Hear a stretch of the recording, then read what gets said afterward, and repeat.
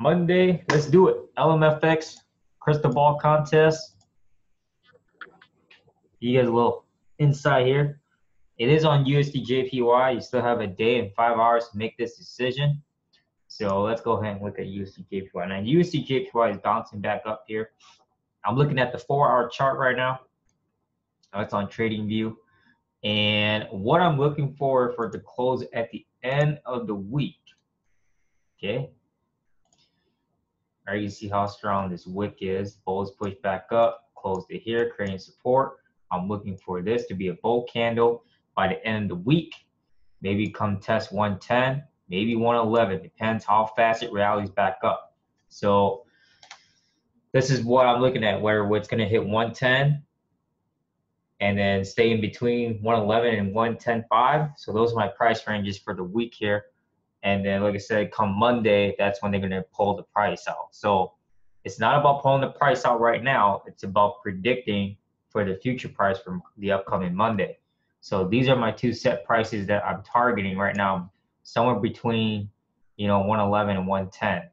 Can it rally back to 112 in one day? It can. I mean, you can see how much they dropped it, in one day from 110, like 110.4 and all the way down to like 104.5. That was crazy. So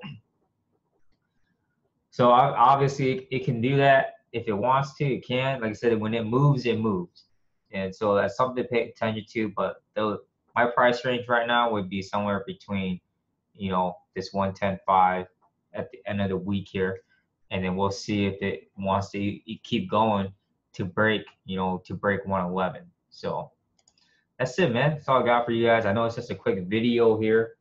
And like I said,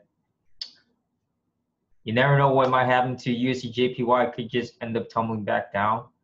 And so I don't know why I have 106 here. Maybe it was on the 4 hour. So like I said, based on this, you still have a day. You still have 1 day and 5 hours to make your decision. Like I said, I don't make my decision until the very last couple hours.